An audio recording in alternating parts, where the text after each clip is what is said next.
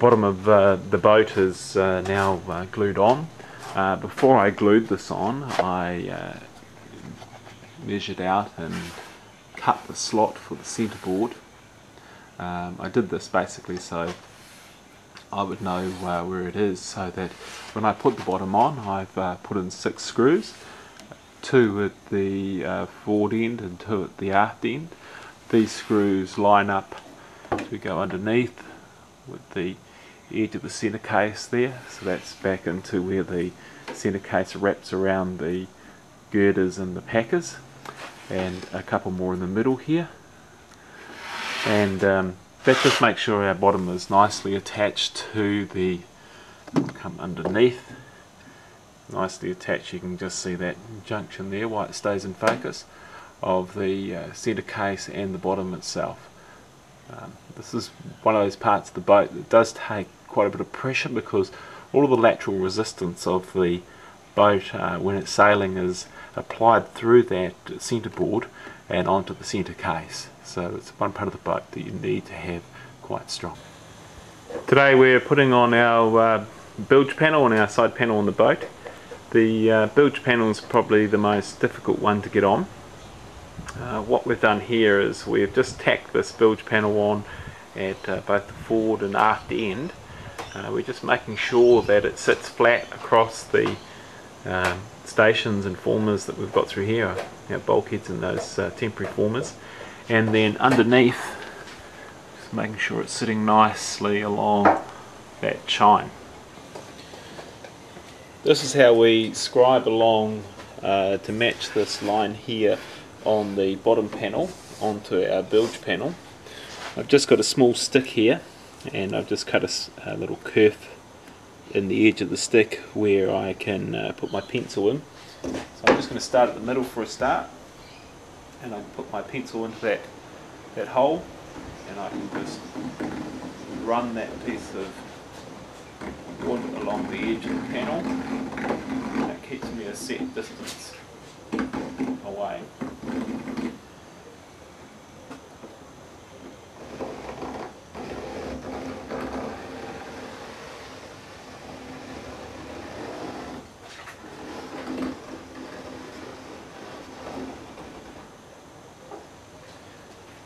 Now when this whole board gets moved upwards, once we've cut to that line, it should fit nicely against the bottom panel.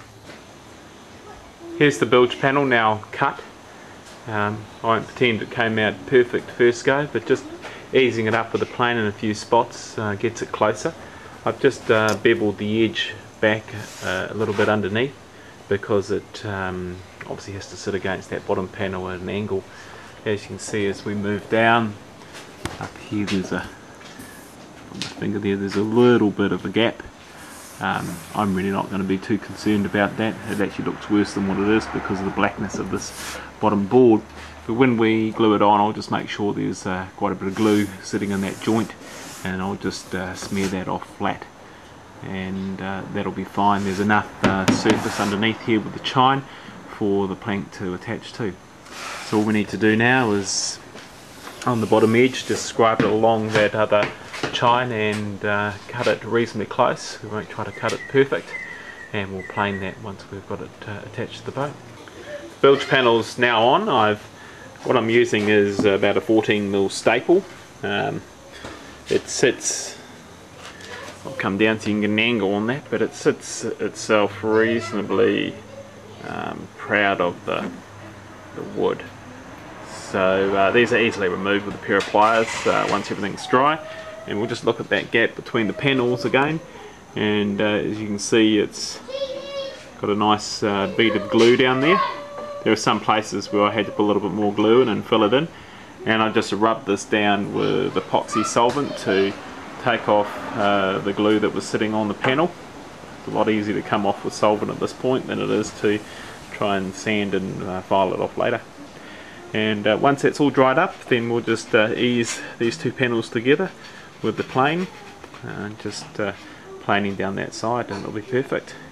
On the top side of the panel, you can see it's sitting over the top of the chine at the moment, and once that's dry, we can just use the plane to plane that back to the chine so that we can put our side panel on.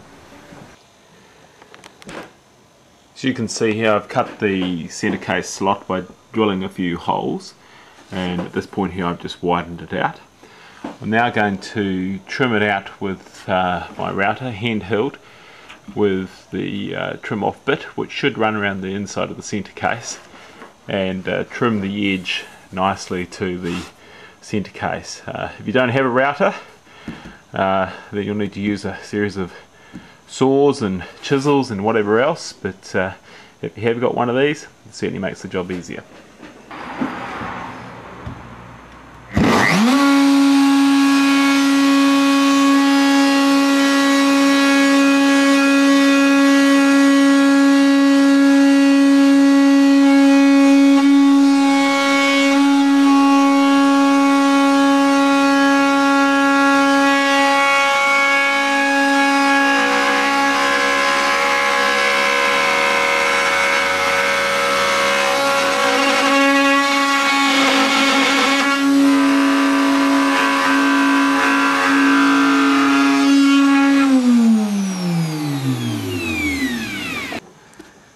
There we go, there's the slot finished.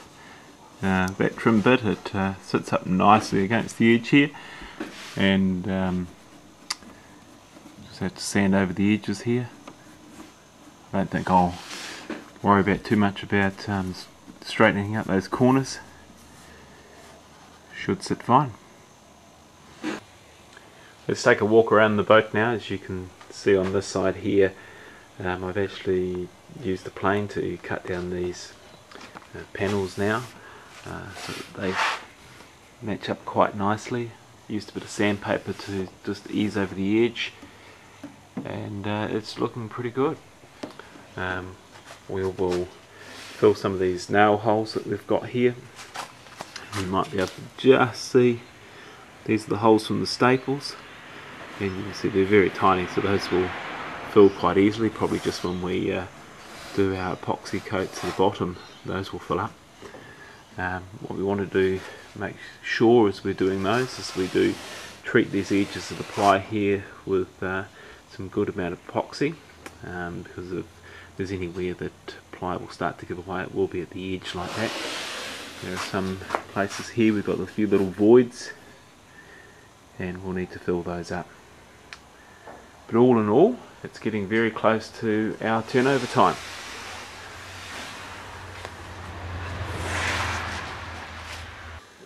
Big day's arrived for the Firebug. We're ready to turn it over, so we've trimmed down the plywood at the bow and stern and rounded over our chines, and pretty much got the bottom of the hull ready for its first coat of epoxy, which we'll do once we're ready to turn it back.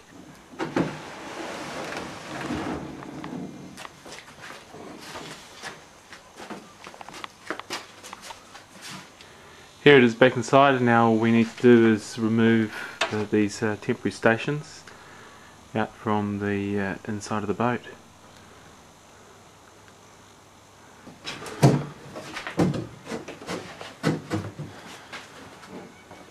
So this is station number 2 coming out.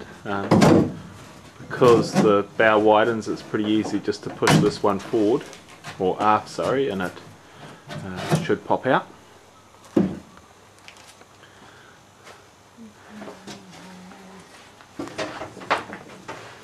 Now number 3, released around there. All we need to do is just flex this one a bit, turn it, and out she'll come.